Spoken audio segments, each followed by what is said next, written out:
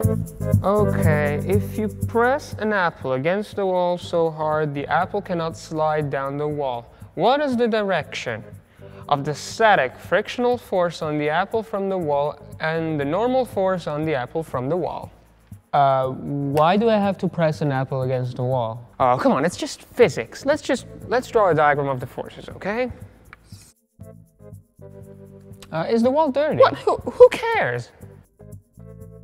Well, I care, because if it's dirty, I cannot eat the apple anymore. Okay, so this is the apple. That's a ball. That's not an apple. It doesn't look like an apple. I'm sorry. Are you fine with the ball? Yeah, I'm fine with the ball. Okay, so it's a ball. It's impossible to do physics with this guy. Wait, what? Shouldn't the ball bounce against the wall?